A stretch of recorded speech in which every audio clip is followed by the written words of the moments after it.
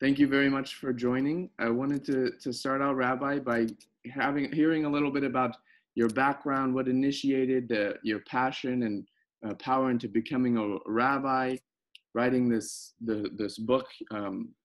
Doesn't anybody blush anymore? That it's been 30 years now since it came out, and reading it as a 24-year-old, I feel like it's even more apparent and necessary than perhaps when you first wrote it, and we'll transition from there really into the topic of the book and other videos that I love and enjoy watching on YouTube. But please, it's a pleasure having you on the show. Thank you. Well, being a student of Chabad, having gone to Chabad yeshivas, naturally, as soon as I was finished with yeshiva and as soon as I got married, I was looking for a shlichut, to go to a community and offer my services and see what I can do to enhance Jewish life. And I ended up in Minnesota, Twin Cities, Minnesota. This is 1970. One of the programs we started here is Beit Chana, a program for women, like a little crash course on Judaism.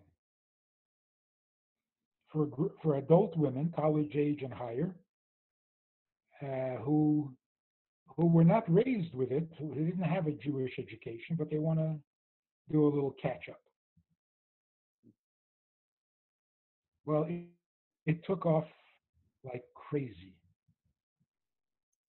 We never expected it to become what it became.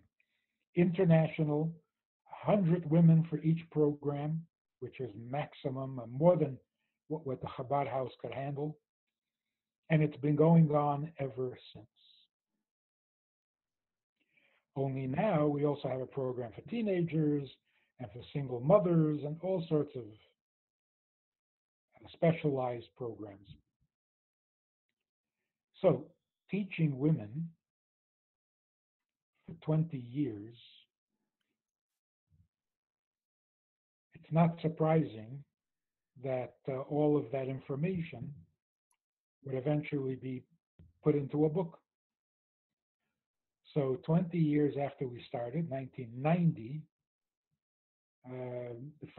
my first book was published by Harper San Francisco, a book on modesty. I got to tell you how that happened. I was in California, in Marin County, Northern California, and I was speaking about modesty. In the audience, there was a vice president of the publishing house of Harper San Francisco. He comes over to me after the speech and he says, "Do you know that Marin County is the hot tub capital of America? Mm-hmm. If you can speak about modesty in this community, you should be writing a book. And we'll publish it." So that's how it happened. So it's basically a book about relationships, primarily marriage, and it's focusing on, as you saw, Mm-hmm. it focuses on the importance of borders. Yeah. That everything in nature has its natural borders. Marriage has its natural borders that makes it different from every other relationship. If you don't respect those borders, your marriage becomes something other than marriage. It becomes a roommate, Yeah. a sibling, a war zone. I don't know, it becomes something else. No, it's funny. I was listening to a couple previous interviews you've been on, even back when the book first came out, and the the woman that was interviewing you, I don't know her name. It was called like Portrait or something as a show, and it was just hilarious because she was like, it was like she was interrogating you. she's like, please just tell more, or I really would like to give you a handshake. Nothing wrong with it, of course, but when you were giving like an analogy, it was kind of funny in a listener point of view of how she would like, but you're going straight to the bedroom, and not we're just talking about shaking hands here. But I found the analogy very actually appropriate if you listen to it fully. But Well, in what happened there is when we first met, yeah. and I came to the studio, she extended her hand, and I said, "No, we don't shake hands." She never got over that. And for the rest of the hour, I was like, why not? Oh, he doesn't shake. On the topic of relationships, since there's plenty of questions I'd love to ask more about, your development and getting more into the Chabad. And I also listened to an interview where you shared that starting the Beit Chana was actually a joke of sorts. But when it comes to relationships, and it seems not just in um, sexual relationships or partnerships, things seem to be much, well, just in general, not just in relationships, but everything nowadays seems to be much more open, transparent. So how does one really cultivate these borders? How do you define the borders, in this relationships topic that we're focused on, but also it applies kind of everywhere? Well, let's make a distinction between open, Mm-hmm. or as you call it, transparent, versus shallow. A relationship can't afford to be shallow. And there are different degrees of depth or profundity. A marriage has to be deep, or it's not a marriage at all. Yeah. So it can't be transparent. It has to be internal. Internal is not visible. So what you show on the outside is just the tip of the iceberg. The It's real meat of the relationship is under the surface where it can't be seen and shouldn't be seen. That's called modesty. So how come? I feel like I'm not against that at all, but I'm curious because different leaders that I may listen to, or aspire some aspect that I appreciate about them, they openly share things about, their sex life or other kind of things that how would you, I guess, just to transition, let's talk a little bit more about modesty. How come some of those things should be um, kept just between the husband and wife?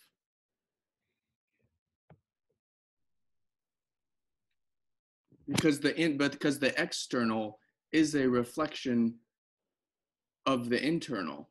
So it's almost like if you come across a relationship, it's almost like you can tell just by observing a little bit of how they interact with each other, what it's like internally. Without them telling you.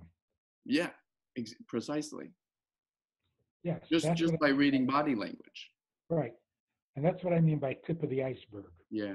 Okay. You can tell from body language and other behavioral things what's going on the inside. Mm-hmm. You'll never see the inside. That's private. So let's talk about it from this perspective. Everybody knows that people who don't wear clothes, nudist colonies, there's very little intimacy going on. There's very little sex going on. And what is the explanation? So some people say, well, they got so inured, they got so jaded, and it's available all the time, you kind of lose interest. But that's not the whole story. The whole story is really this.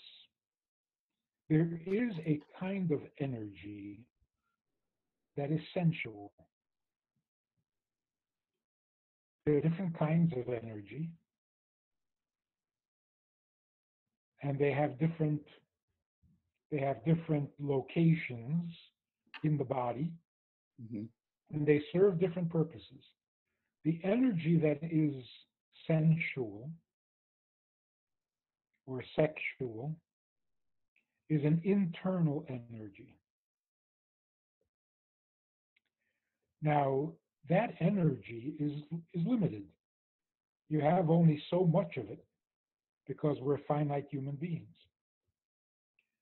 If that energy is dissipated, if you kind of waste it all day long, and then you come home at night and you want to be intimate, and you just don't have any more energy. Nudity is not transparent. It's it's a waste of sexual energy because you're broadcasting sexual energy all the time in an impersonal way, not directed at anyone in particular. Interesting. So it's like light diffusing. The further you get from the light, the less light there is because it's spread wide, diffused. Yeah. Diffuse your energy by exposing the intimate parts of your body. So when Adam and Chava realized that they were naked and they were ashamed, they weren't ashamed of the evil or ugliness of sexuality. They were in the Garden of Eden. There was no ugliness there. Yeah. And there was no sin. They were ashamed of the fact that they didn't protect and preserve their sexual energy. So they went and they got dressed to preserve the sexual energy. Interesting. That's what modesty means. Modesty is not an attempt to curtail sexual activity. The purpose is, Enhances it. yes, to preserve it for when you need it. So that's when I was what really um, caught my attention or pulled me in a lot more in the book is this idea that it's modesty is a focused surrender. And like you brought up uh, with the Rebbe sharing a story of when the doctor was putting a hypodermic needle, and he was saying the hypodermic needle creates not merely an empty space, but a designed vacuum, drawing in only what was meant to be drawn in. Its very emptiness is focused. So in the topic of modesty, and what I also really appreciated about the the verbiage, the word choice, and your articulation is the very specific way of channeling what you mean, because a lot of it can also be very general. How does one take an honest look and create those borders and make sure that they're not boundaries? Ah, yeah. How do you remain sexually healthy and not obsessive or disturbed? You see, and there's a very thin line. Yeah. It so easily goes from healthy to destructive, Yeah. and that's why there are so many issues in marriage that need to be dealt with, that need to be clarified. But it starts at a very young age. What is it about a little girl, 6 or 7 years old, who suddenly wants her privacy? It's an innate, nobody told her. And until that age, let's say maybe 4 or 5, it was fine for her to run around without being completely dressed. And then all of a sudden she doesn't want to. She wants her privacy. So it's a natural instinct, not a religious obligation. On the contrary, the violation of privacy or the violation of modesty is unnatural. That's why it's a sin. It's a violation. It's a form of abuse. So the media that uses women's bodies to sell products and to overstimulate the population. This one guy, I think what he said was brilliant. He said somebody stopped him in the street and said, "We're doing a survey. Would you mind answering a few questions?" He said, "Sure." Anyway, they asked him, "How many times a day do you think of sex?" He says, "I don't know." They said, "Take a guess." He says, "I can't.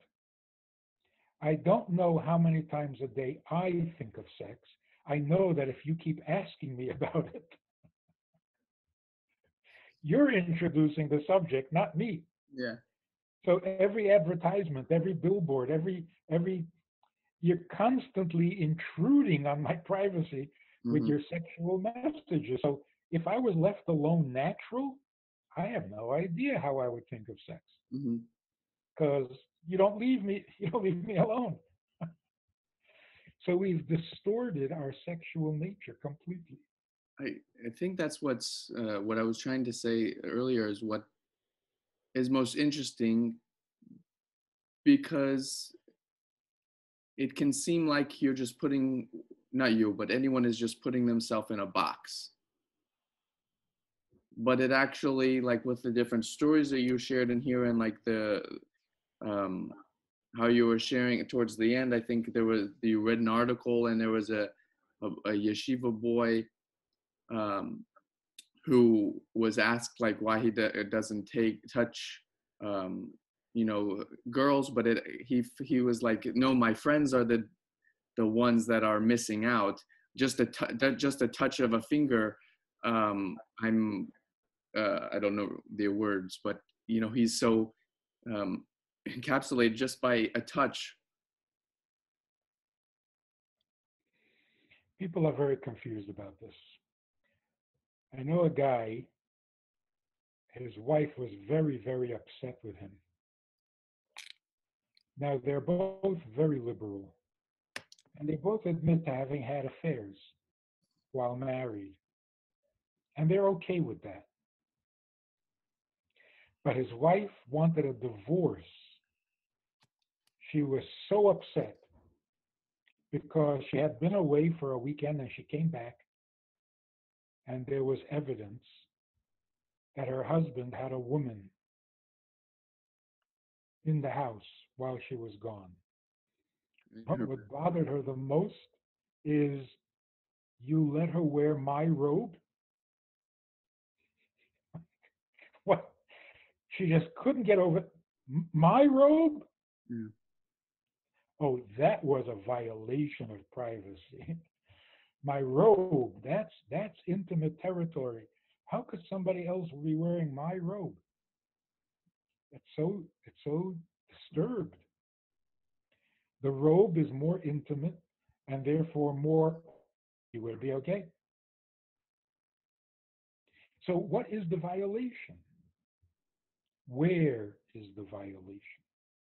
Obviously, being raped is a huge violation, but it doesn't begin there. A person violating your privacy simply by looking through your window, that's a violation.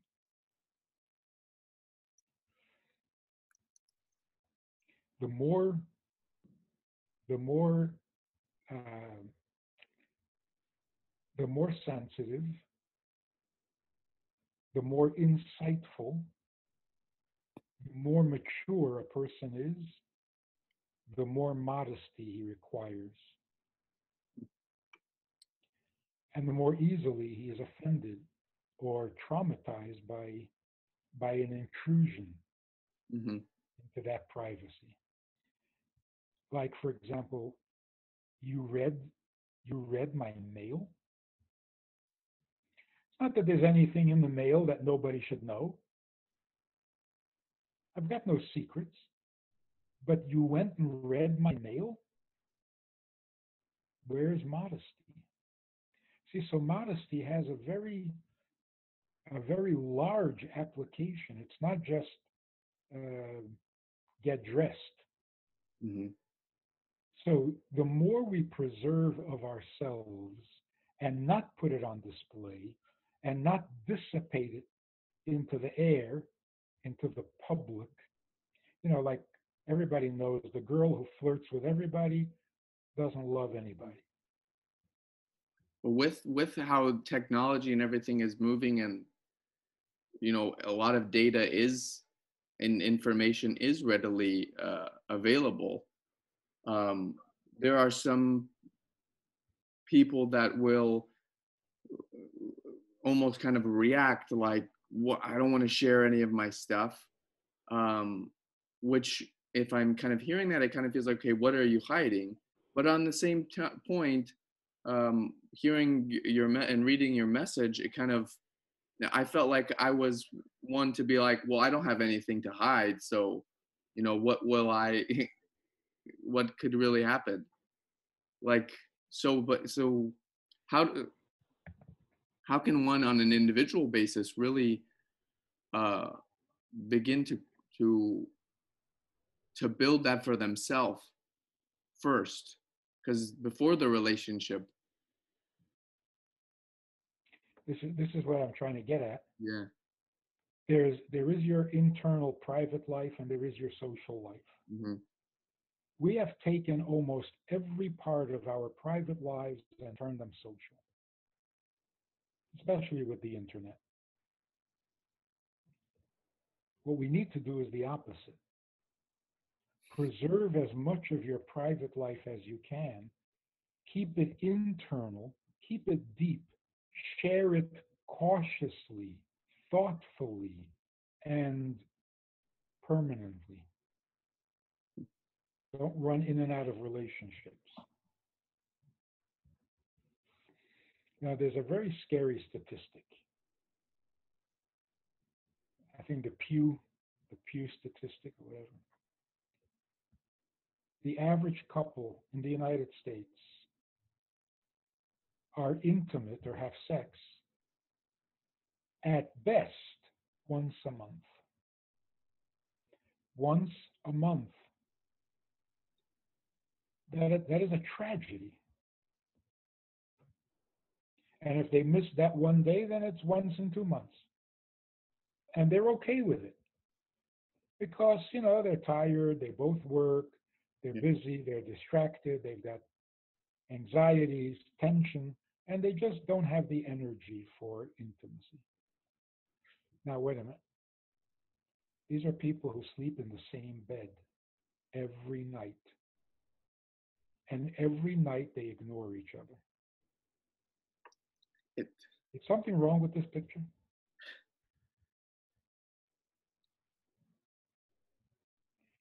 What's causing this? Where is society becomes extinct? mm, You simply lose interest in sex. You're certainly lost interest in reproduction. So you're just going to die out. Nobody has to kill you. You're yeah. just going to disappear.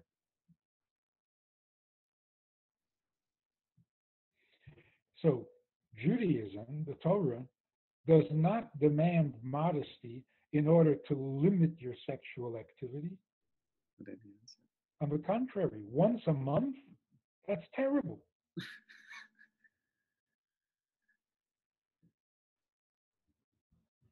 But when you dissipate, when you kiss everybody hello, when you hug everybody and anybody, when you talk about intimacy casually as if it's uh, some kind of Olympic event, I don't know, a major performance, and when every article and every magazine tells you how to have better sex, more sex, greater sex, secrets to better sex, people are just losing interest in the whole thing. You're killing off sexuality. And the solution to that is Let sex die. Replace it with intimacy. And there's a difference between sex and intimacy. Sex is a performance. It's a thing. You had any sex? Are you good at it? It's a thing. It's an it. Intimacy means just us, Mm. us, with no with no barriers. Borders, but no barriers. And in order to do that, this is part of the book. In order to have no barriers, you need borders. Interesting. Because without the borders, it's too dangerous to not create barriers. So when you have no borders, you put up barriers to protect yourself. Or in different words, when can you be spontaneous? When there are no borders? No, then it's too dangerous. That's would be what chaotic, chaotic. If there are no borders and you allow yourself to be spontaneous, you're actually being reckless. Interesting. And the excitement is the danger, the risk element. It's not intimacy. When the borders are in place, when you know what's right and what's wrong and what's appropriate, what's inappropriate, who is appropriate, who is not appropriate, all those borders are there. Now you can just relax and be spontaneous because you're safe.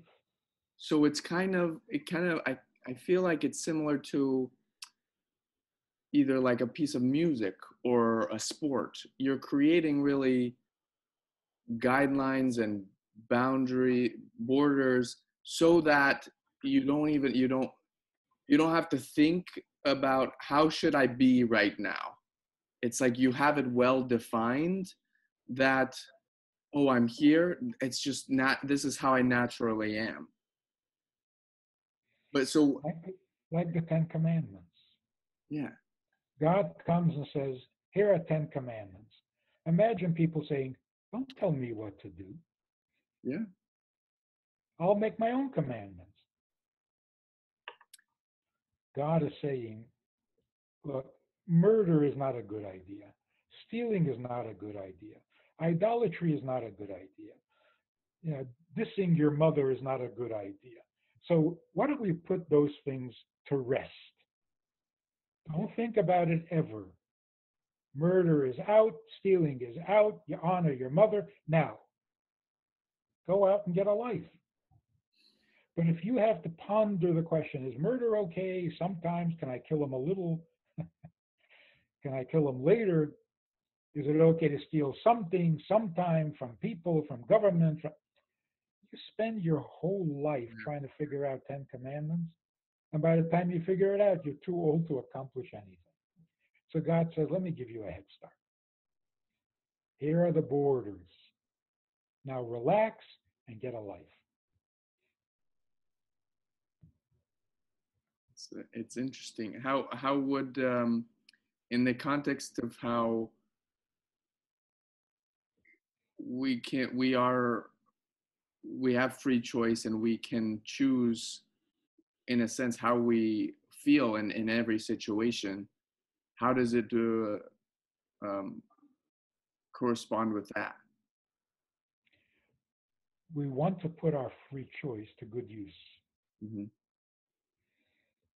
If we have to ponder the question of to murder or not to murder,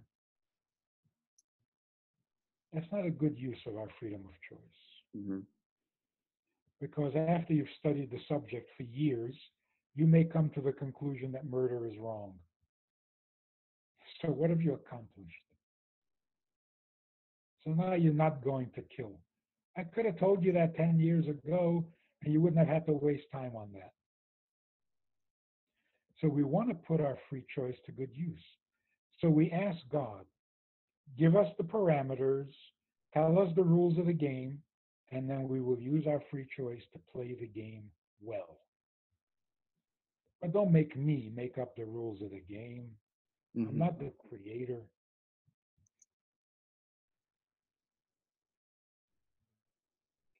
So tell us what you want us to make of this world, and then we'll go about it, Yeah. knowing where we're headed, knowing that that's the purpose, knowing that that's the goal. We'll use our free choice well. But when the free choice is to kill or not to kill, you're living in the gutter.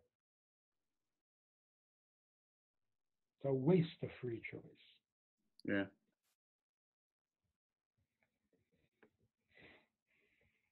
So I wrote another book. It's called The Joy of Intimacy, just a year ago. And the purpose for that book is I hear from married women who are happily married, really no complaints against the husband. Her problem is that in a quiet moment, she feels that she is alone in the world. Horrible feeling. Feeling alone in the world is actually a health problem because when you get that feeling, your whole immune system crashes. Yeah. You give up on life. And then you're vulnerable to every disease. So that feeling of It's a being good tip on alone. making sure COVID stays away. I'm just kidding. Yeah, yeah, yeah. That feeling of being alone should disappear the moment you get married. At the very least, this is what marriage does. You're never alone again. And even if you're separated from from your husband or from your wife, Yeah. even if you're separated by a large ocean, you're not alone. Somebody on the other side of the ocean is your other part, your other half, who can't live without you or doesn't want to live without you. But if you're married and happily married and still feel alone, what in the world is going on? It's not a personal problem, or not problem, but it's not a personal thing. Eh, no. So if you look in the Torah, it says, therefore should a man leave his mother and father, cleave to his wife, and become one. The only relationship in which you become one and you stop being alone is a marriage. You have to leave your mother and father. Why can't you be one with them?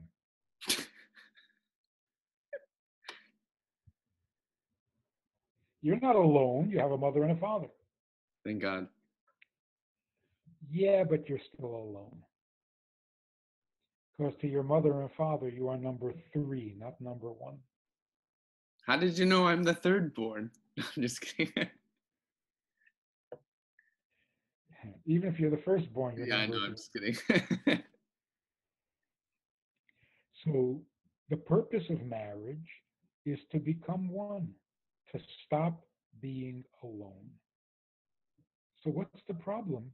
Why is marriage not producing that these days? So here's a quick analysis.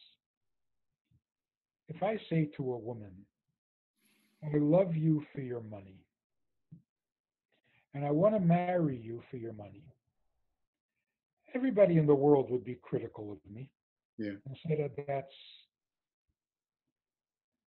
offensive. Why is it offensive? She has money, a lot of money, and I like money. Isn't that a perfect shidduch? Depends on maybe where she earned the money from. Well, assuming that it's legal. Yeah. She has what I want. So what's wrong with that?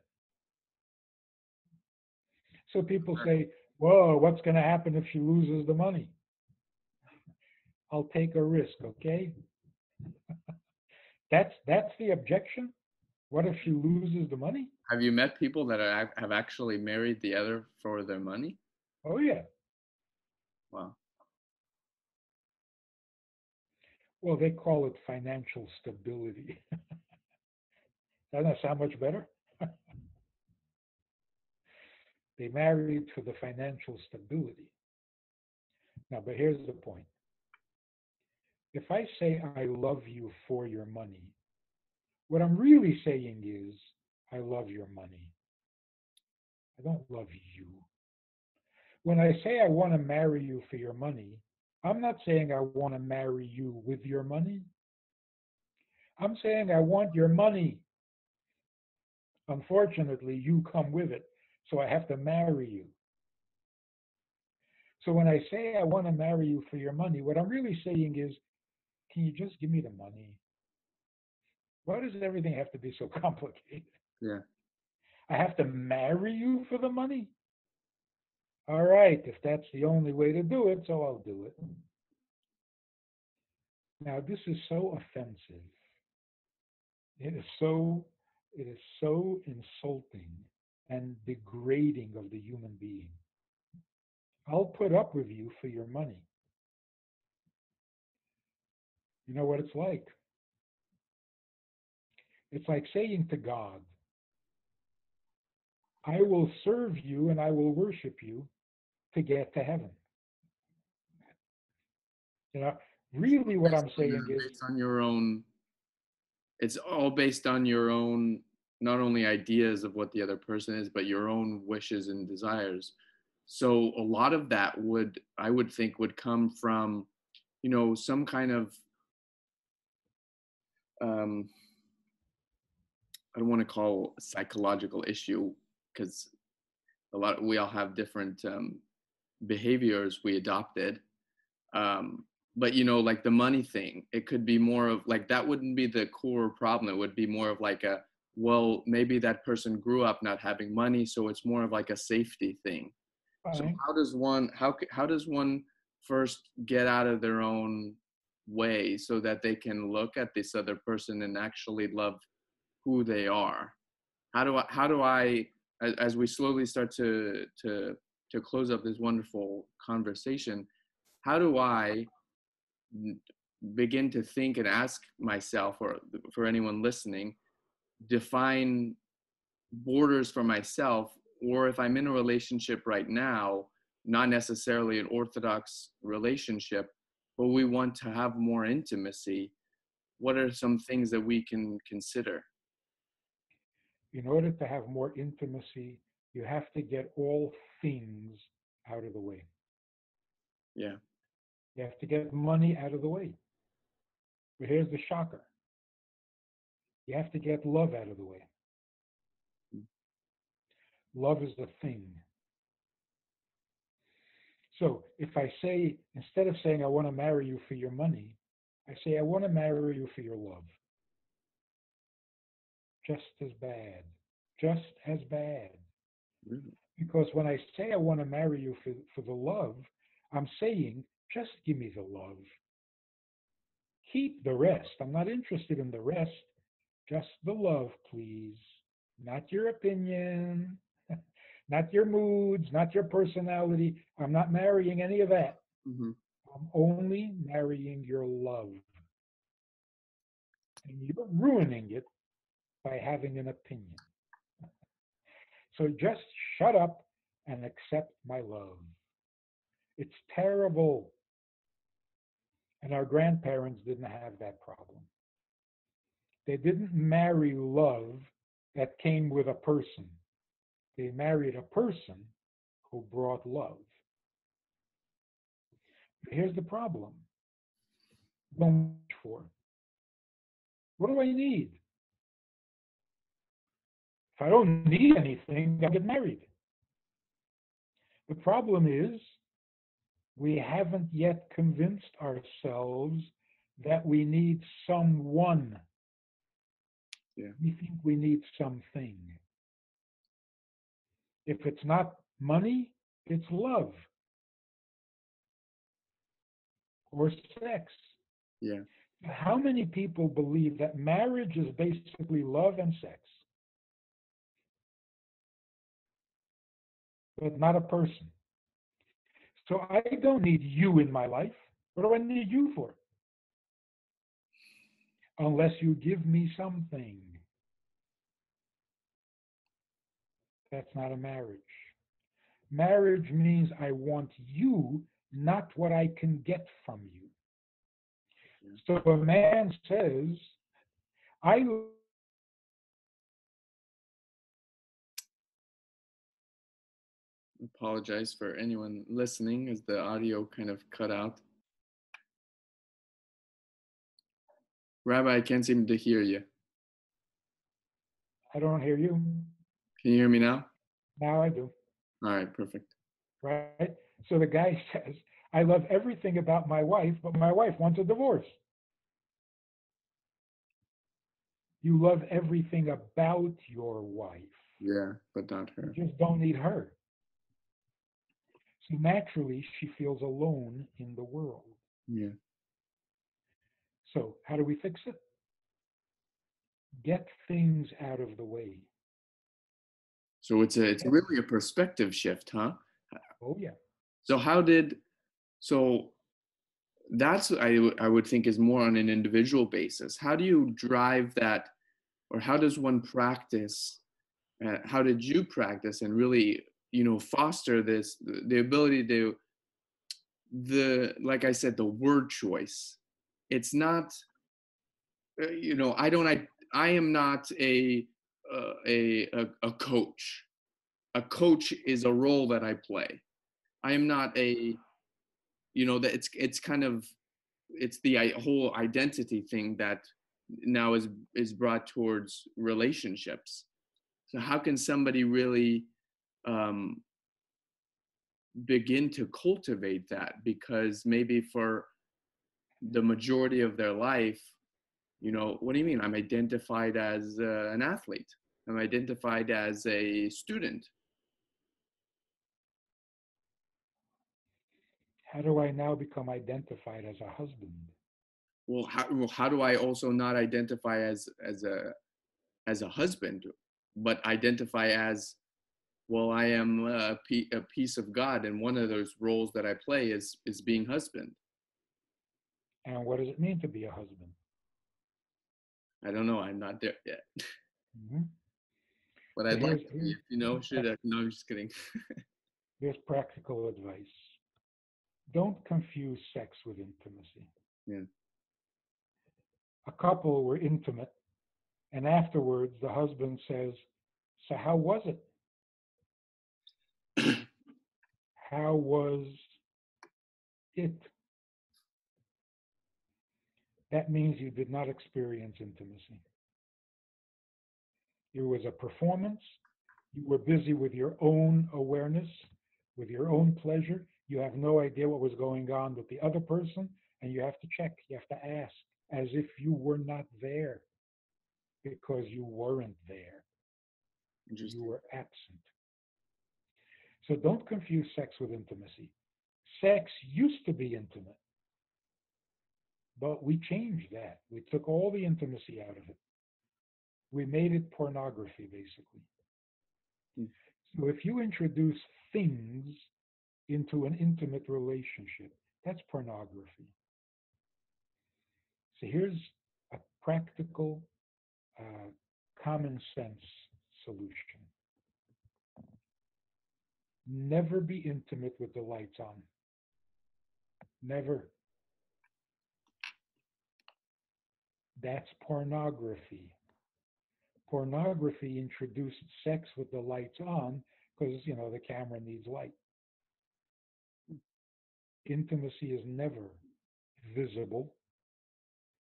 So if you're trying to be intimate, you should not be seeing anything because anything you see is a thing. You got to keep things away from your intimacy. So the bedroom should not have things that don't belong, like a television, a Yeah. computer, a desk. There's No. even a study that shows that if there's a television in the room, it hinders sexual activity. Yes. Didn't mean to cut you off. Yeah, yeah, it's very good.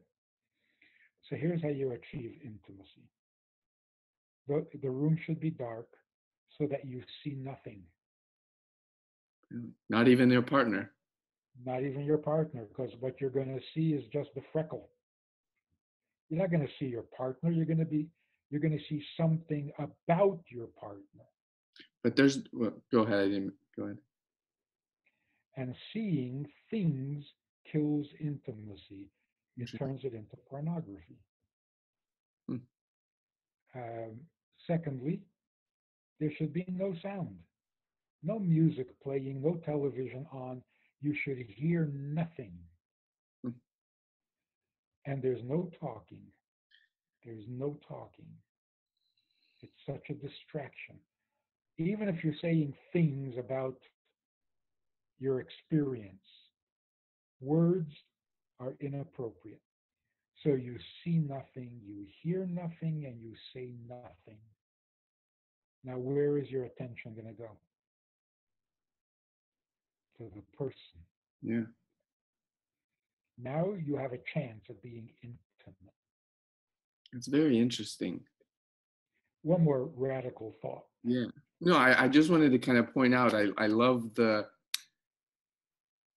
you're really breaking down the different parts of it and really, expressing how, what this part of, you, the whole thing of the sexual relationship is. Because, all of that under the umbrella term of sex is part of sex, like even if the lights are on and all this other kind of stuff, but you're breaking it down to really, well, what's the intimate part? What is the really intimate part? Because it's so, I don't know if it's easy, but you could say it's like easy to understand, well, were you intimate? Was I having an intimate time? Or was I just having sex? Mm-hmm. There are a few differences. One is sex leaves you feeling alone, it doesn't bond you. Number two, sex leaves you feeling a little reduced. You've lost a little respect for yourself and for the person you're with. Well, It's kind of embarrassing, especially since it's a performance.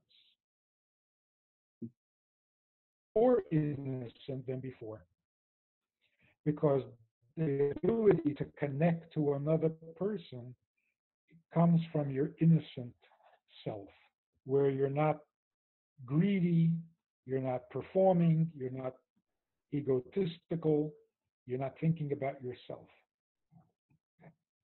So here's the other radical idea. What is this crazy notion of sleeping in one bed? It's horrible. I think if you're going to be intimate, you should show at least a little initiative. Really get up and go to her bed. Show a little interest. Don't just roll over. So sleeping in the same bed has turned sex into such a boring activity. well, In addition to which, there's something very insulting and off-putting. You get into the same bed and you just want to sleep? Well, thank you very much. what do you mean there's cuddling? Yeah. Wait, we're against cuddling? No, it's just a good theory. It never happens. I'll let you know when I'm there. Eventually, it gets boring too. And just leave me alone.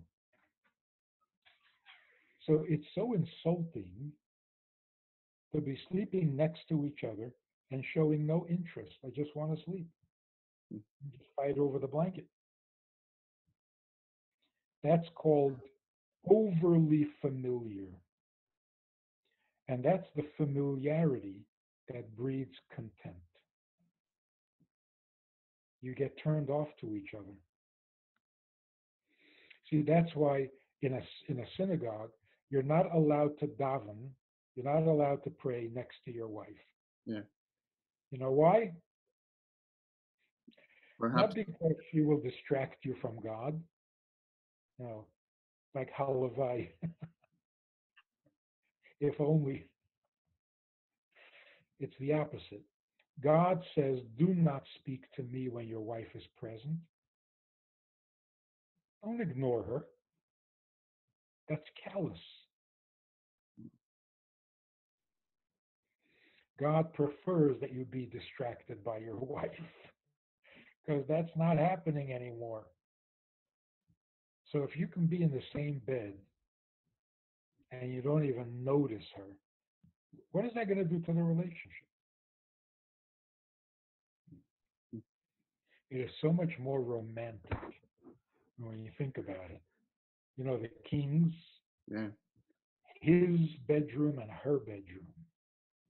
that's an excellent Hey, there's something point. I so was always powerful. curious. I was always curious when I was in Germany last summer, and we got to go to the Neuschwanstein Castle, and they did have different bedrooms, and it was curious. I was curious, like why would you want to be in a separate room?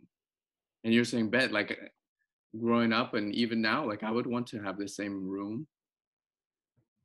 So, but so like your these And it's not ideas that that you shared, it is really interesting, and yeah, you know the whole idea, kind of what we've been speaking about on your book, is how it actually enhances the relationship. Is an awesome perspective. yeah, the kings, it's not like they couldn't afford a bigger bedroom, but the romance, the power, he knocks on her door. This man is serious. He doesn't just roll over as long as we're in bed together anyway. We might as well have some sex. I mean, that's disgusting. So it turns out that Jewish tradition is so ahead of its time. Is there a Jewish book like the Kama Sutra? No, No. no, because intimacy is not a subject, it's life. But are we completely, for lack of a better word, against the the let's say fun? Nah, that's a bad word, but uh, or not the right kind of word. But you know, experimenting with different ways to bring more intimacy, to have more intimacy. Yeah, but you see, all those experiments have already been tried, Really, and the results are in. The results are it's supposed to be intimate. Intimate means face to face. Don't turn your back on your spouse. That may be enjoyable. It's not intimate. yeah. So it's a beautiful system. It's a beautiful understanding of human nature. I I think I've mentioned it a few times, but I think that's what really caught my attention the most, is that it actually enhances it, and this modesty as like a border for intimacy. You know, it's like you're like you shared. It's providing kind of a space for you to be, you know, you in wherever you are, your real you.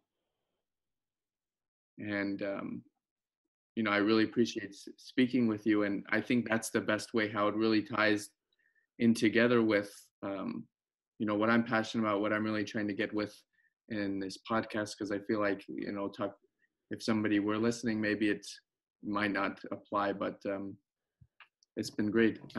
I'd love to know, to finish out, Rabbi, how, in addition to like learning from the Torah and studying Chassidus and different things, how did you really learn to develop these insights about living modestly and practicing it with your wife, as well as being able to um, keep, let's say, achieving just greater levels of intimacy over however many years you've been married? It's a result of all the conversations with Hmm. all the women, thousands of women over the years, where it became very apparent sex is not a solution. Love is not the end goal. In the 60s, we tried that. Just make love. Yeah. A disaster for marriage. So we had to present on an adult level the Jewish concept of modesty. Husband and wife are modest with each other. You don't lower your standards with your spouse. You give them as much dignity as you give the pizza delivery guy. You would never answer the door in your underwear. Why do you run around with your spouse? So there's a certain dignity, there's a certain nobility, there's a certain beauty to how you conduct an intimate relationship. It can't just be neglected and hope that it's going to work. There's wisdom to it. Like somebody once said, "You don't tell me how to have sex. I don't need your no Torah can't tell me how." The guy says, "I don't need to be told how to have sex." You're right. Sex doesn't take any wisdom, any insight. Birds and bees do it. You can do it too. But if you want intimacy, you need a little wisdom. Wow. Awesome. Well, Rabbi, it's I have much more to ask and to converse with you about, but I look up and the time has already been close to an hour. So thank you very much for taking the time and being on the show. It's really a pleasure and a privilege because these ideas can literally save lives. Yeah. The pain and the frustration in a marriage that isn't working, terrible. Terribly painful. So thank you for your service.